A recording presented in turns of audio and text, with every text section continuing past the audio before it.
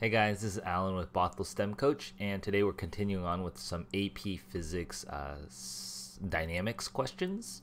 So a lot of free body diagrams and setting them up. So let's take a look. A rope of negligible mass passes over a pulley of negligible mass attached to the ceiling as shown above. One end of the rope is held by student A of mass 70 kilograms, who is on the rest of the floor. The opposite end of the rope is held by student B of mass 60 kilograms. Use G equals 10 meters per second squared. Draw and label free body diagram showing the force on student A and B. So if I look at B, they got gravity on him. We'll say 600 newtons. M times G. And he's got the rope holding him up. Student A also has rope pulling him up, and weight on him of 700 newtons from gravity. Okay, there's nothing else acting on him. The rope's pulling on the student, and gravity's pulling on the student, both students.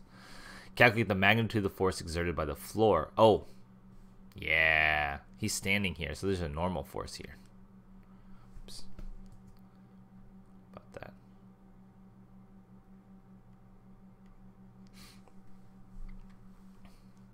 Okay, he is at rest.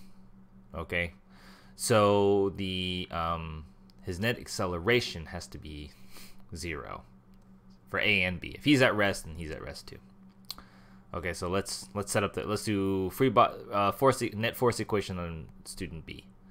T minus 600 newtons is to equal M times A, which is 0, or that's 0. So T has to equal 600 newtons. Okay. This one, his upward force, I got T. So this is student B.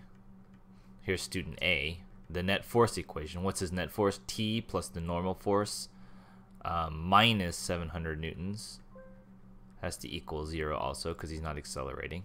So solving for N is equal to 700 minus T.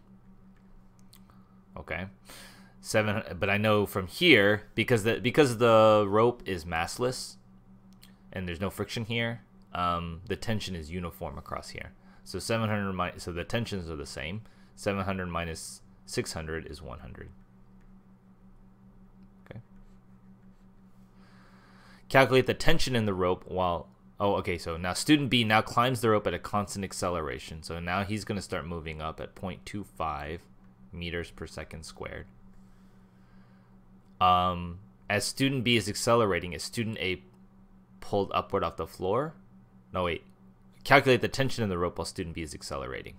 Okay, so now we're still doing these equations, but the acceleration is not 0 for B, right? So for B, in this part, the net force is still T minus 600, but that equals M times A, which is 60 kilograms, times A is what? 0.25 meters per second squared. And that's 15 newtons. So T minus 600 equals 15, so T equals 615 newtons. As student B is accelerating, as student A pulled up upward off the floor, justify your answer. Well, what's pulling him up now, the tension up, is 615 newtons. So, but gravity is still larger, so no. 615 newtons is less than 700 newtons. So, the tension is not enough to lift student A. Okay. And then let's look at let's look at part E. What minimum acceleration must student B climb up the rope to lift student A upward up the floor? Okay, so we're going to do these equations again. I'm going to have T for student B, T100 minus 600 is equal to MA, which is 60A. This time I don't know what A is. Okay.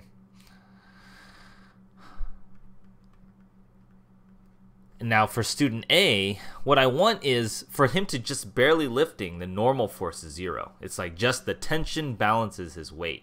So I want T minus 700 to be 0, or T equal to 700. So that then it would be just enough force to lift him up. So plugging that into here, 100 equals 60 times A, and so A would be 100 over 60, which is 5 over 3, which is 1.6 meters per second squared. Okay, and that completes that one. So I hope that made sense, setting up the free body diagrams and everything. So yeah, I will see you guys in the next video. Thanks for watching the video, guys. Please leave a comment, like, or subscribe below to catch up more of the content. And see any links below. I offer free homework help on Twitch and Discord. See you guys in the next video.